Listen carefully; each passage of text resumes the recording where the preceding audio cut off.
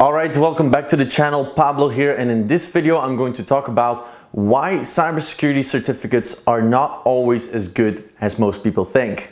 Have you ever wondered what life looks like through the eyes of a computer hacker? Have you ever wanted to learn the skill sets to hack just about anything? My name is Pablo and I've acquired these skills. As an ethical hacker, I hack just about anything I can find. Allow me to take you on a journey through the world of cybersecurity to teach you everything it takes to become a successful computer hacker. Ready? Let's go.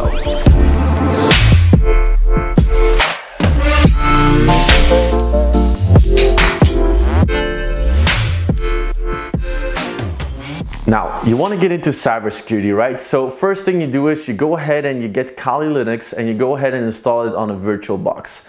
The next thing most people do is they go ahead and find out a list of all the certificates they need in order to get a good job in the Infosec industry.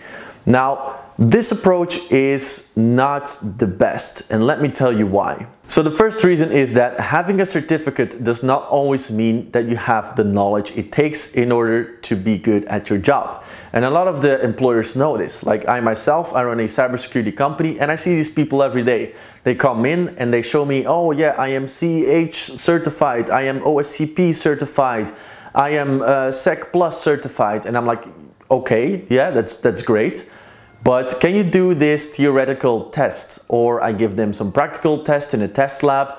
But most of the people cannot do it because they are focusing solely on having the knowledge it takes to do the certification. They go ahead and they do the exam, and then afterwards they forget everything about it. So that means that they have the certificate on paper, but they do not have the knowledge it takes in order to do the job.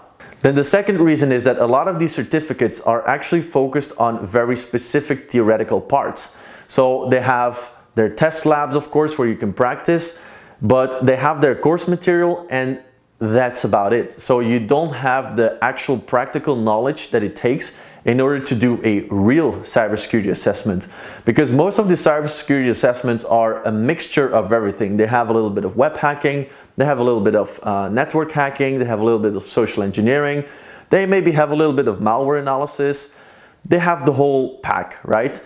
But with these certifications, everything is so specific that you are not able to do a complete assessment on your own. And now the third and last reason is that a lot of these certificates are actually being sold on the internet. Just yesterday I was scrolling on a Facebook group that was cybersecurity related, and I saw a guy posting a post there inviting people to a WhatsApp group. Now if you would go to that WhatsApp group, it was basically him selling certifications. I think he had around 17 to 18 different kind of cybersecurity certifications that he was selling. So you basically pay this guy X amount of money and he would do the certification for you. So this means that you have a legitimate certificate on your name, just you didn't have to go to the study material and you didn't have to go through the exam. So this means again that you do not have the knowledge that it takes, even though that you have the certificate. And this highly decreases the value of your certificate. Now you may be thinking, okay Pablo, this is all nice and well, but what do I do instead? And don't get me wrong, if you're one of these people that actually has a certification, then kudos to you, because this is going to help you in your career. The only problem is with people that are hoarding them. The problem is that if people are going ahead and trying to get one more certificate before they can get the job, that's a problem. Whereas if you already have a job in cybersecurity and you have the certificate, then you can easily go and rank up. So here's what I suggest. I suggest you learn a little bit of the basics of everything. You learn a bit of the basics of web hacking, network hacking, social engineering, all that good stuff. And then you go ahead and apply for an entry-level cybersecurity job. Either that or a high-level IT job where you are a little bit more focused on the security side of things. Now, while money is coming in, you can actually save up to get your certification in order to increase your portfolio. Now, another thing that you can do is you can actually go ahead and apply for a junior level cybersecurity job. And a lot of the employers actually have these programs where they would put you in a certification course and you would do the certification on the expense of your employer. Or what they also do is they give you a certain budget that you can spend freely on education. And then you can actually spend it on getting an exam voucher and the course material for any kind of certification that you want, and you would basically have your certification entirely for free.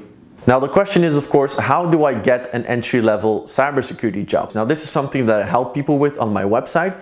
If you go to that website, you can actually go ahead and apply for a free consultation call with either me or one of my experts, and they will help you with a step-by-step process for your specific situation. So we will help you out to get from where you are right now to getting a nice career in cybersecurity. Now, going on the consultation call is basically a no-brainer because it's entirely for free. We do not charge anything. We will only charge you if we would go ahead and work together long term. But before that, everything is entirely free. So if this is something for you, then go ahead and click the description below. There's a link that will take you to my website where there's some more information about this. Now, all there's left for me to say is to go ahead and click the like button on this video so more people can actually see this. And if you want more of these videos, or you want to see more hacking tutorials, which I'm going to be posting in the future, you can go ahead and click the subscribe button, click the little bell sign symbol on the right of it, so that you actually get notified whenever I put up a new video. Now, this was it for me. I'll see you in the next video.